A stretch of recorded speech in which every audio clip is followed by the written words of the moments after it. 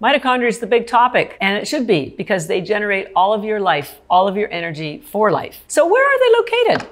Well, they're everywhere. They're in every cell in your body. You have the highest concentration where your greatest energy needs are: your brain, your heart, and your muscles. There's 2 million mitochondria per cell in your brain. There's close to 6,000 mitochondria per cell in your heart. I'm going to walk you through a bit of a science lesson right now. So here's your cell, okay? It's got all these funny things inside. One of those funny things inside are the mitochondria. They're these little peanut-shaped things, but imagine 2 million of these per cell in your brain. And what do those mitochondria do? They generate energy, sort of like light bulbs. Actually, it's the electricity for the light bulbs. So you want to be sure the mitochondria in all of your cells, particularly your brain and your heart, are working properly. Because when they don't work properly, and this is what happens as you age, then everything starts falling apart.